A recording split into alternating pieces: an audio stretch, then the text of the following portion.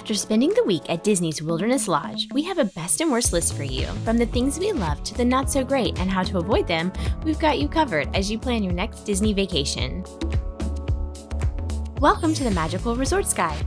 My name is Jennifer, and along with my husband Chris and baby Mason, we are on a journey to stay in all 18 Walt Disney World resorts by the end of 2022. Wilderness Lodge was stop 6 on our challenge, and after sticking our toes in the sand at Beach Club and exploring Mexican villages at Coronado Springs, this resort gave us all of the cozy feels. Most of the time. Let's jump in on what you should know. Disney's Wilderness Lodge is a log cabin-style, picturesque resort inspired by the American Northwest. This resort is themed after several U.S. national parks, with style elements being pulled from Old Faithful Inn and Ahwahnee Lodge. We just did a resort overview video of this entire resort. If you haven't seen that yet, I'll be sure to link it in the description below. The lobby is expansive, the pine forest and waterfalls relaxing, and the 82-foot stone fireplace makes this such a cozy resort. It's one of our favorite deluxe properties. So let's jump in with why we love it so much.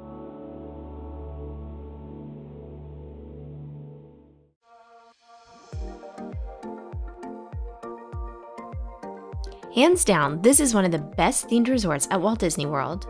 The Imagineers have transported you from the flat ground of Central Florida to this mountain-inspired lodge with large rolling hills, tall location-specific trees, and incredible details everywhere you go. The scene is set with Wilderness Lodge growing from a hot springs called Silver Creek, which you can see inside the lobby.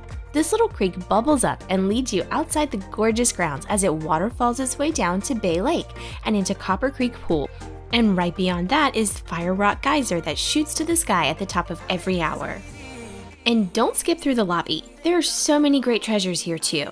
From the TB chandeliers to the 55-foot totem poles, this lobby is awe-inspiring.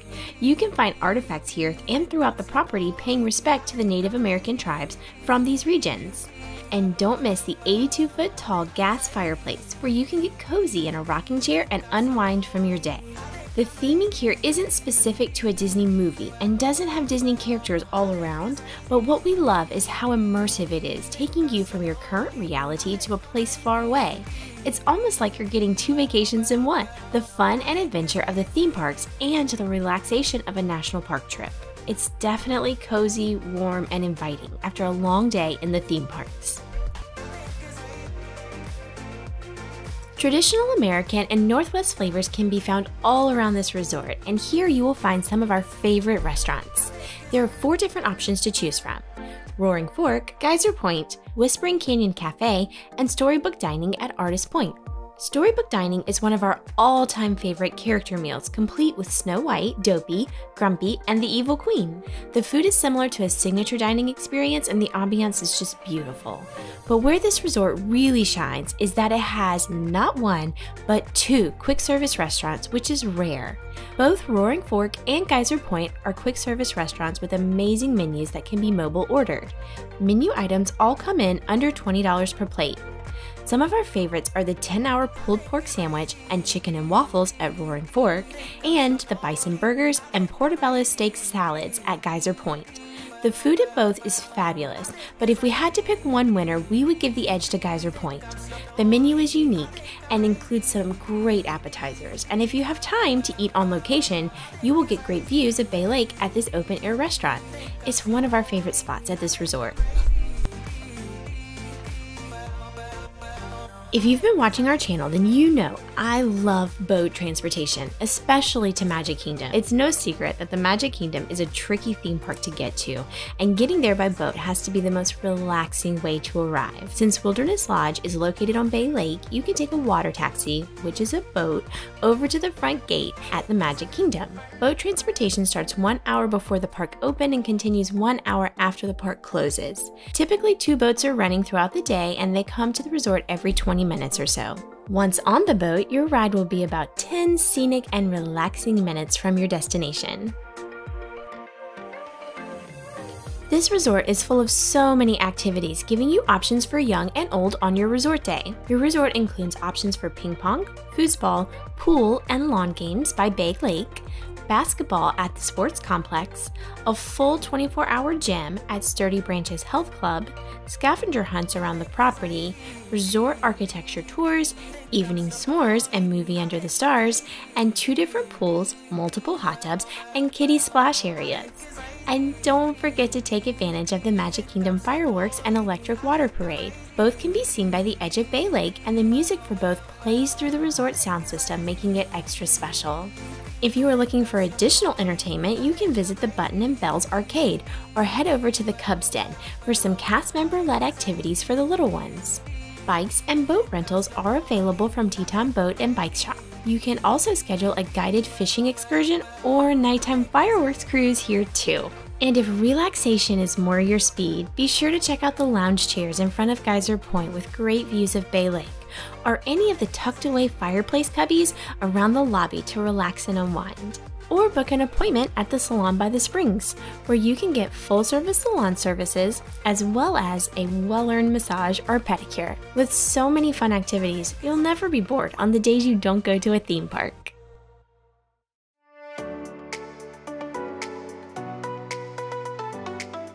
The theming around this pool is great. You really feel like you're in a hot spring when you're swimming because everything is towering above you.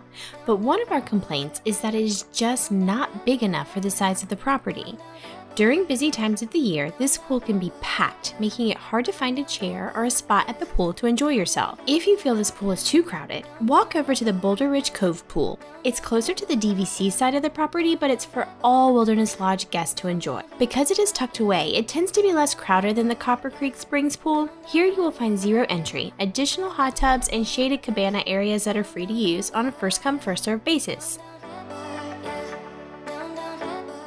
Now you may be confused why the theming is on our best and worst list, but we think it's important to mention again that there isn't Disney movie theming at this resort like you will find at other properties. You will see small nods to the Disney characters in the rooms, but if you are hoping to see larger-than-life characters or your favorite movie represented around, you will be very disappointed.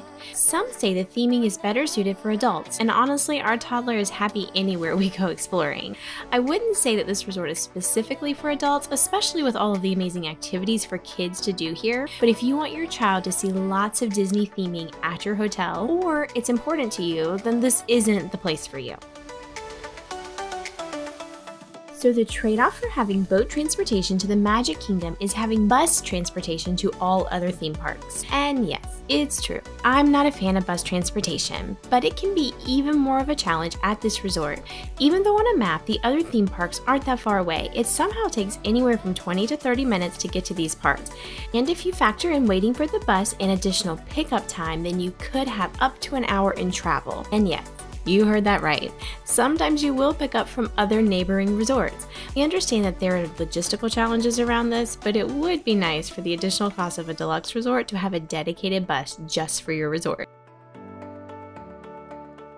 The rooms at Wilderness Lodge have recently gotten an upgrade, and the bunk beds are no longer there, which is a good thing in our opinion because these are some of the smallest rooms by square footage for deluxe resorts. At 344 square feet, we didn't notice a big difference in the feel of the room from the Coronado Springs room we stayed in recently. We had a king-size bed and still had to move some furniture to get our slumber pod in, and if you've been watching us, you know we don't leave home without that. Now, the bathroom was very spacious, and honestly, these deluxe rooms will cost less than other deluxe rooms. It's definitely not a deal breaker, but just something to keep in mind. You will lose a little bit of that luxury feel with a smaller room size.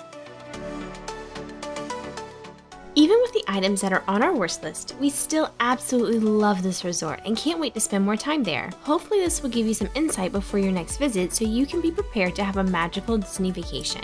If you want to see more tips and tricks, be sure to check out the description below. We have linked our favorite Disney tips, our must-have packing items, and more. And don't forget to subscribe to see where we head to next. We are staying in all 18 Disney resorts by the end of 2022 and would love to have you join us. Be sure to check out this playlist right here up next to see where we've been, and if you're planning a trip soon, we hope you have a magical resort stay.